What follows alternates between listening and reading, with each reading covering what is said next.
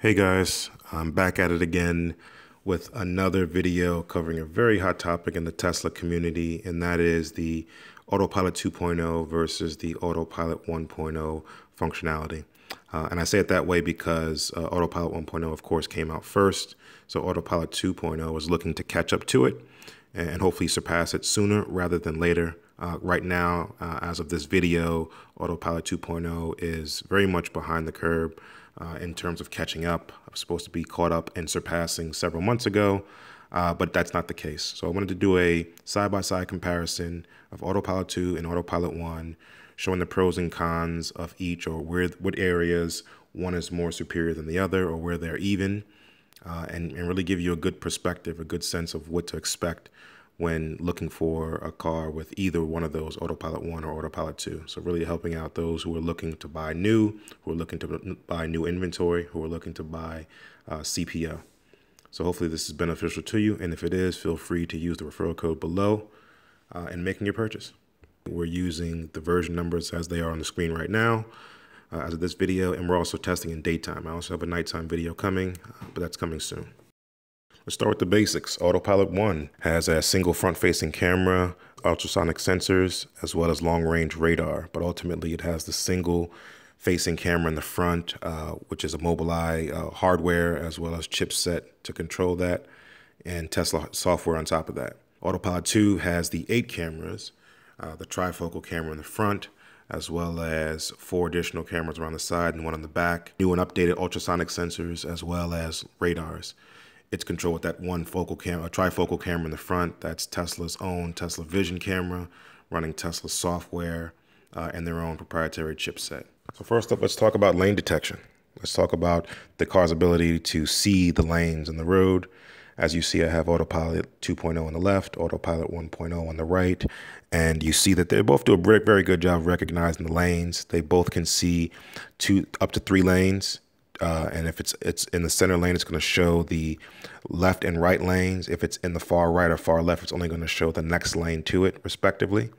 But they both can do that very well, very easy, no problem.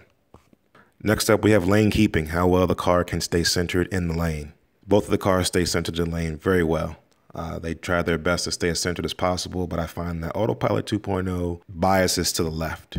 I see it moving to the left a lot, or feel it moving left to the lot. 1.0 stays centered as much as it can, sometimes drifts to the right, but they both suffer from what's known in the Tesla community as truck lust, is when it's near a truck, they both drift to the right towards that truck.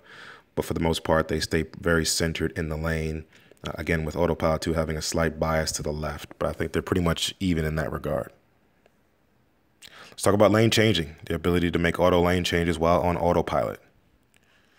Both of these cars, again, do this very well. I'll give a slight edge to 2.0 here because I feel like the 2.0 does a better job of getting into the lane and then staying centered, where I see 1.0 takes its time getting into the lane, and depending on the speed that you're going, may take a little bit longer to center itself once it's in the lane.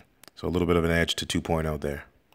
Next is vehicle detection, being able to recognize vehicles on the road or see vehicles on the road. This is where Autopilot 1 really shines. They're able to see multiple vehicles, up to 6 vehicles at a time using the Mobileye camera. The Autopilot 2.0 can probably see everything on there, but they're only displaying right now a single car in front of you. You may see the car in front of that if you're going around a bend and if the camera can physically see it in front of the other one. Autopilot 1 sees, again, 6 cars at a time. That's the most I've ever seen in traffic. That's the most I've ever seen it capture, but it can easily display 6 cars at a time in every lane that it can display. So all 3 lanes that it shows, it can show cars in all those lanes, to the left, to the right, in front, further away. And again, this is really where the Mobileye hardware, as well as the chipset and underlying software tied in with Tesla software, really shines. It's really the competitive advantage, I think, right now for Autopilot 1, is being able to see those cars in multiple lanes, or showing it, or acknowledging that the camera and the car effectively can see those cars. So it'll show those cars when it's within view, or within the view of the camera. The only problem, I think, with the Autopilot 1.0 camera is that it's limited in its field of view, where the trifocal camera gives the 2.0 a wider range. So when they are able to recognize or show and display those cars, you should be able to see them closer to your car, whereas there's a certain level of or a certain degree of view that the car needs to be in within the camera's range before it shows it. Even though you see it as a person, you know, as soon as it passes by you, it'll take a while before it gets into that field of view for 1.0. But I think 2.0 has the hardware to definitely keep up and catch up with that. Next, let's talk about vehicle recognition, the ability to recognize and identify vehicles. Right now, Autopilot 1, again, has the advantage here. It's able to recognize trucks, cars, and motorcycles. Autopilot 2.0 only recognizes cars, or recognizes vehicles as cars, I should say. It'll recognize that there's a vehicle there, but it will recognize it as a car and not as a truck or a motorcycle. But Autopilot 1 recognizes the trucks, cars, and motorcycles from long distances. As you can see, a motorcycle passes by in the left lane, you'll see that motorcycle appear. And then for the Autopilot 2.0, as it passes a motorcycle, it doesn't see in any of the adjacent lanes. It'll only see what's in front of it, and even when it's in front of it, it won't recognize it as a motorcycle. But I brought this moment up right here just to show you a quick example of what it looks like in slow motion, to show you a truck being seen in front of a car right here in the right lane, and then also two motorcycles are going to pass by, and you'll be able to see both of those motorcycles as they come into the field of view of the camera. No problem for Autopilot 1.0. So a big advantage here in this category.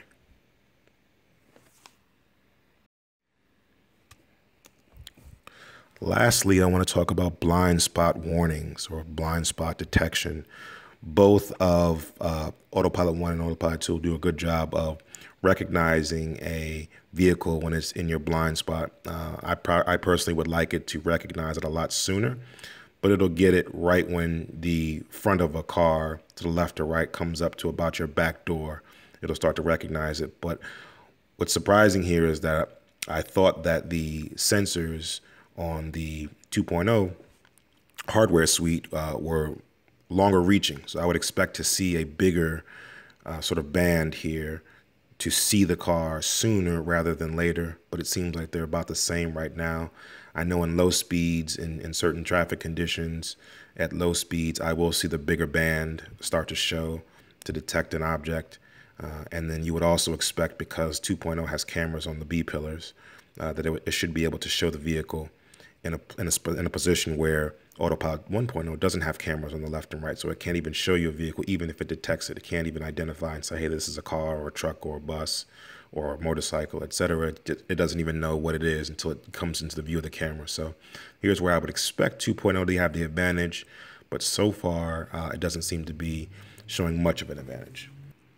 So that's all I've got for today. Again, I have another a nighttime video which has a better positioning in the Model X to get a more consistent and steady position. Apologies for the differing angles on this one, but it was a little bit tough during the day. And again, with the way that the windshield is for the Model X, it's a little bit difficult to have the rig get the same position and perspective of the Model S, but the nighttime one should be better. So check out for that one soon.